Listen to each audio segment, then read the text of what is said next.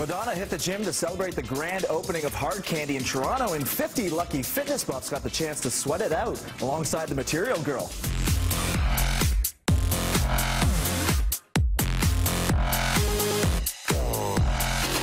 You look phenomenal in real life. I just have to say that right off the bat. And along. So do you. Oh, thank you.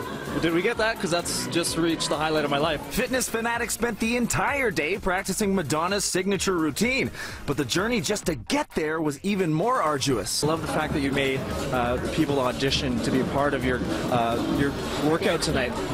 Because these people are going crazy. No, you got to keep up. People have been training for months and months for this, so it's based on dedication, hard work. We've been planning this event in our workouts, practicing the dances we're going to do tonight, so we have a lot of energy leading up to it. Someone had said two weeks ago, you'd be flown all the way to Canada, Toronto, and be dancing with Madonna. I don't think I would have believed them. What inspired you to make these type of workouts for people?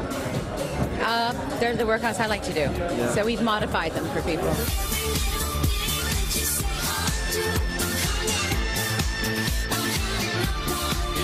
What I try to do when I'm getting to know people, making friends, dating a guy, whatever, I always say, come to my workout.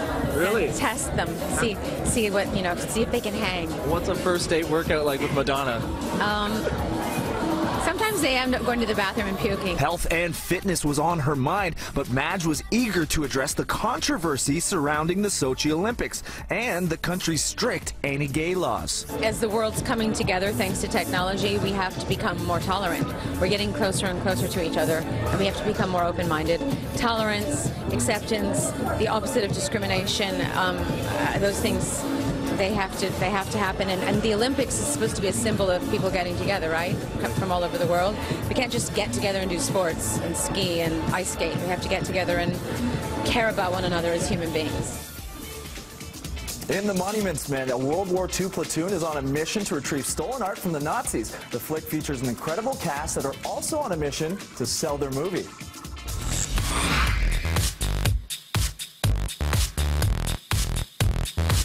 Just one day after the Milan premiere, the stars of The Monuments Man landed in London. Ocean's castmates Matt Damon and George Clooney teamed up yet again, thanks to a little thing called blackmail. I threw raging temper tantrums and I smashed more than one trailer.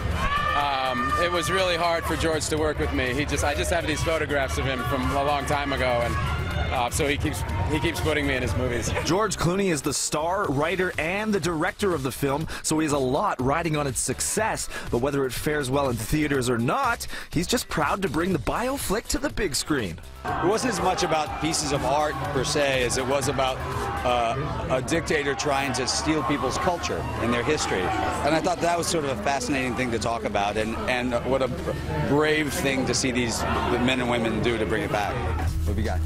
I seem to have stepped on a landmine. Why would you do something like that? What do you got? Lieutenant here seems to have found himself on top of an unexploded mine. Why would you do that? You all have been spending too much time together.